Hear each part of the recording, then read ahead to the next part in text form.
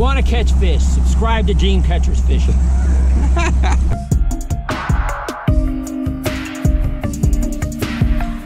What up, folk? I'm out on Lago de James. That is Spanish for Lake James. Yep. And check this out. Got my new Dream Catcher sun gear. Well, I think it's SPF 5000. That's right. It's actually so sun protected. It reflects the sun back at the sun and makes the sun want sun protectant from itself. I don't even know if that made sense, but I'm rolling with it. So yeah, we're on Lake James. I'm excited. We were out here last week, put out some stupid footage of us playing with these smallmouth on the Garmins and using Panoptix. So anyways, let's do it.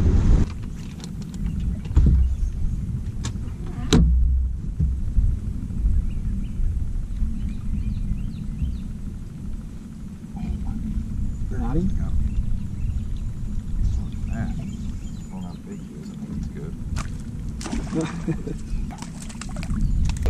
Not a big one, but they're schooling.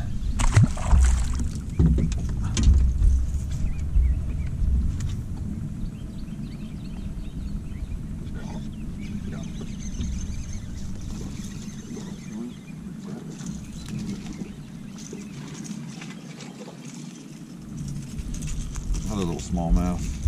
Because that 0 is saying it's 0 feet out in front of us, which means everything that's that way on the 0 is actually behind the trolling motor. So anything that's, you know, 0 that way is actually out there, and then this is showing that way. So a lot of times if I see something here on the back side of us, I can turn the trolling motor like that, and now it'll be on the forefront of the screen. So, you know, like I said, there's some bait. You can see some bait there in the top corner, and there's some fish right there.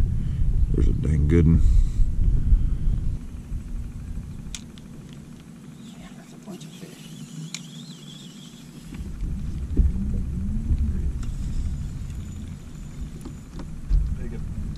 Big. Oh my gosh, it's a giant smallmouth. Oh yeah, that is. Oh, it's a giant smallie. Oh, open your mouth. Open your mouth. Yeah, baby. Oh, freaking giant.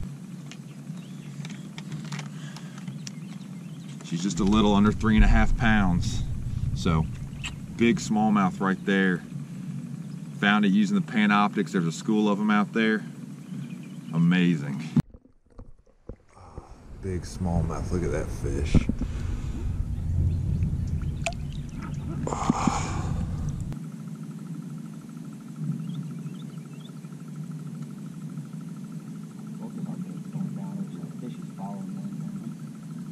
There he is.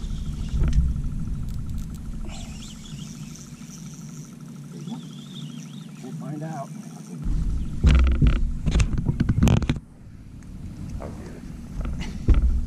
Oh, he's gorgeous. Oh, he's got him. Look at that fish. Woohoo! Fish, look man. how pretty his coloring is. I know it. Another good one. We're just literally out here in open water, and we're chasing these fish with Panoptix. I mean, that's literally chasing. That's the unique thing with this. I'm gonna put him back, all right? Yeah. That is a gorgeous bass. These fish are out here roaming around on bait, and there's a school of, how many do you think are in that school? 6 or 7? Yeah. And we're literally following them. We're taking the trolling motor and chasing them and making casts at them. And every time we kind of line up that perfect cast and get, like, you have to almost lead them because they're like showing up on your Panoptix and they're moving so fast, and you're having to follow them with that trolling motor. And what we're doing is literally just like a quarterback would lead a receiver. We're throwing it out in front of him, and Ron that time literally just made the perfect cast, saw it falling, saw him just collide, and he just lifted up and cracked.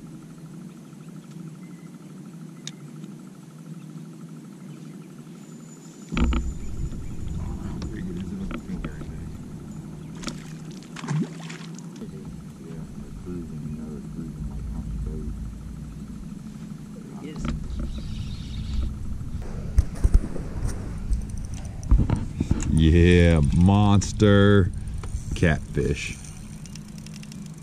Not really a monster.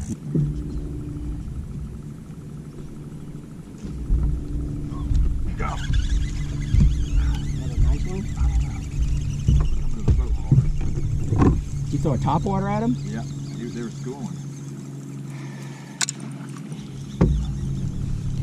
That's a good one.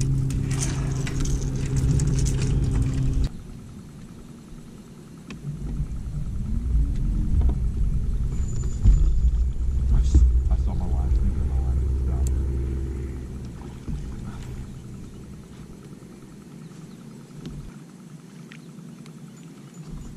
Good little largemouth. Out here, literally over 60 foot of water. Just saw this. Oh my gosh! Follow the school. This one, that was a smallmouth.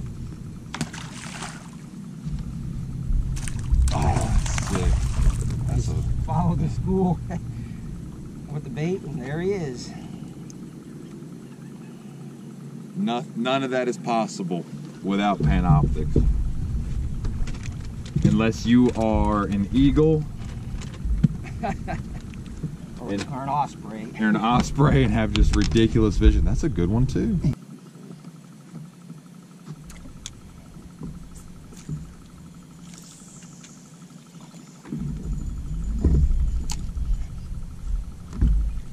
That's exactly what I was wondering. I'm like, I wonder. That's a good one too. I'm like, I wonder.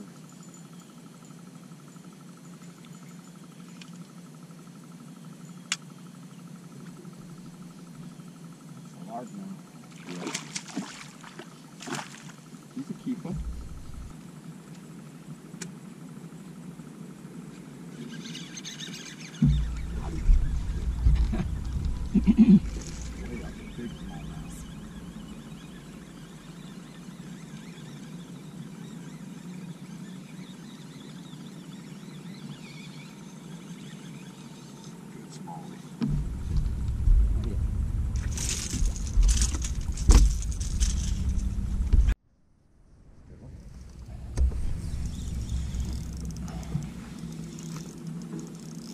Uh-oh.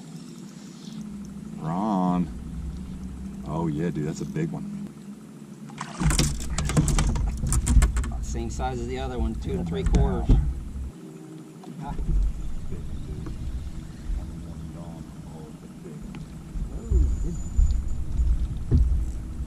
One right under the boat. Yeah, it's a largemouth. Oh yeah. Oh yeah.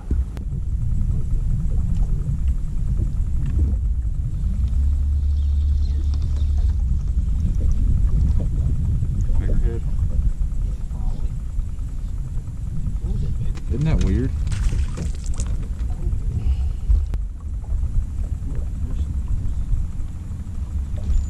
That's a better one.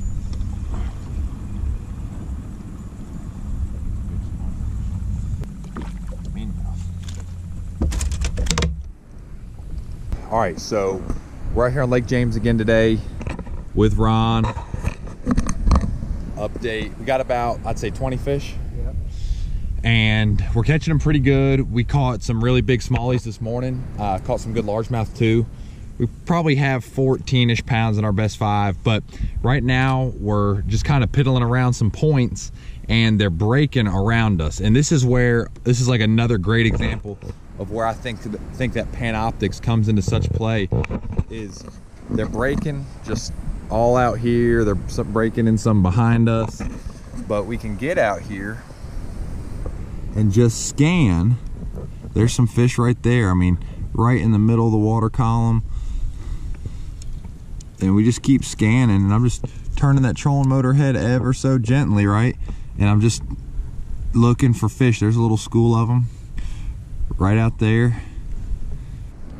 You know, when these fish are coming up, you can get on them and throw top water on them, but then they go down and you're like, oh dang, you know what in the world do I do?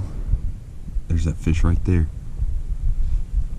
Guy looks like he's following your drop shot. But you know, this is a great example of like just another reason why Panoptix is so good. You can get on those fish when they're schooling, but where do they go when they're not schooling? You know, and now you can keep an eye on them. So let's talk talk about settings for the Panoptix. A lot of guys have been asking questions about, you know, what settings am I running and what settings do I look for. I set up Ron's Panoptix just like your boys. So his Panoptix looks just like mine, but when I go to menu and go to sonar setup, what I like to do, or make it on high, it makes it so much clearer. So watch this. If I hit off, look, there's just so much going on, and you've got interference and just kind of all kinds of crazy stuff. So I make sure I turn this on high. I want a clear image, so I'm going to hit high. There you go. I'm going to hit high, and you can see from off to high how much it cleans up the screen. So I put it on high. TVG I run off. I like the overlay numbers, especially out here on the grid lines, because it just gives me a good point of reference when I'm casting stuff. But then another thing is, if I go to installation, I got orientation forward. If I was going to look down, I would aim the Panoptix transducer down. But another thing is, when I go to sonar setup, appearance to me is huge. And this is the color gain. So like if I turn this up, when I turn up the color gain, it gets real fuzzy. I take my color gain and I keep it around 60%, really 60, 55, 60%. And it gets definitely less clutter. I might even take it down some even more. And essentially that's gonna be kind of your sensitivity with the color gain. So then I go done there, go back to sonar setup, go back to appearance. So bottom fill, if you don't like the bottom fill, so this is the bottom, I like to put the bottom fill on so you have a very discernible bottom. So you're like, okay, that's the bottom. Because a lot of guys, if their bottom fills off, a lot of guys are like, oh, is that bait? Because there's, more black down here. But if you put your bottom fill, on, now you see a very distinct bottom. I like the grid overlay. If you hide the grid overlay, it looks really, really clean, but I like the grid overlay because once again, it gives me a point of reference and everything. And then I do hide scroll history. And essentially all I'm doing, like I said, is just keeping it rocking and rolling out here.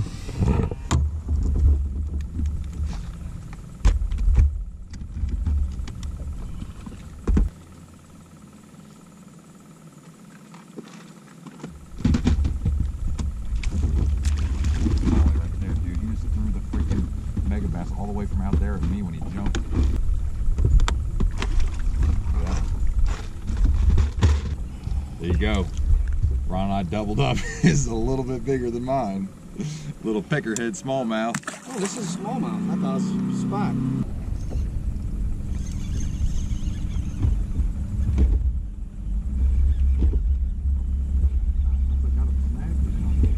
Either got him snagged or... Oh no, look at it. That's a big snag though too. It's a decent one though. You might have got me snagged, buddy, but I still got... Maybe you got... Nope, you got him snagged. God, some good ones too. Yeah, another 3. Close to it. I think it's a bigger one. Feels like it's got more weight to it. Come on up. Well, nice spot. Largemouth?